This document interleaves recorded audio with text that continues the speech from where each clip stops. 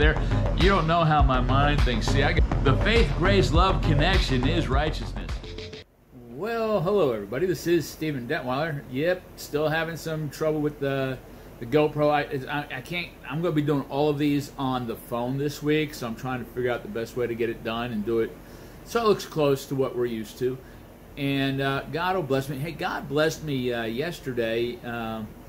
The maintenance guys gave my HVAC unit that's in the wall. This is like a small apartment, or like a hotel room. So it has, you know, the big HVAC units at the floor, like a hotel room.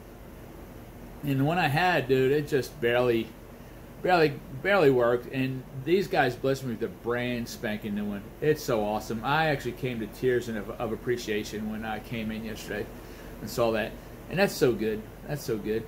This is our quote. This is December 7th, Wednesday, December 7th. And let me see if I get myself a little looking sharp and ready to go. Here we go. Yeah. And praise God. You know, that was the attack on Pearl Harbor. And then subsequently we gained victory against imperialism from Japan and fascism from Germany. And we won. We won. And I just said this quote was supposed to be quote number 96. It's now 137 because we started doing the Rosh Hashanah and the Yom Kippur and the Sukkot quotes.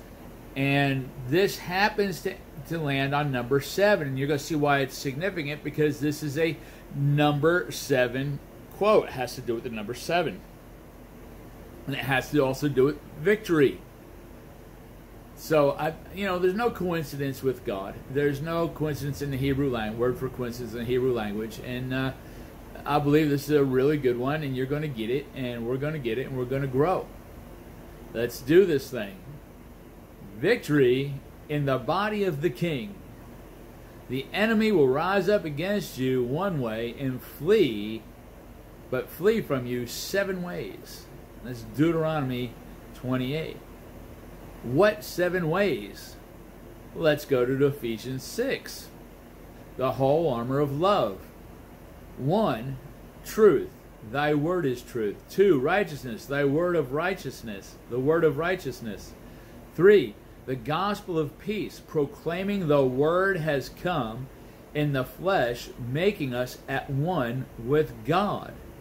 4, faith. It is the word of faith that we preach. Faith in the word that is preached. Salvation, number 5. Salvation, number 5. You're saved by grace through faith. Number 5 is salvation. 5 is the number for grace. There's no coincidence there. And so 5, salvation, receiving and believing the testimony of Jesus Christ, the Word of God made flesh.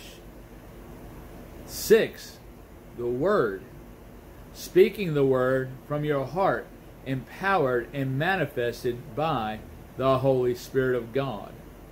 And 7, prayer, praying the Word, praying by the Spirit, praying by the witness of the Word, which is the Holy Spirit.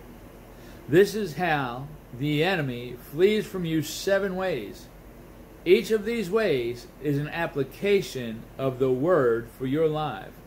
The Word is life. 7 is rest. 7 is a finished work. 7 is spiritual perfection. 7 is that time of victory, of completion, and of time to rest. We have this. It's our promises.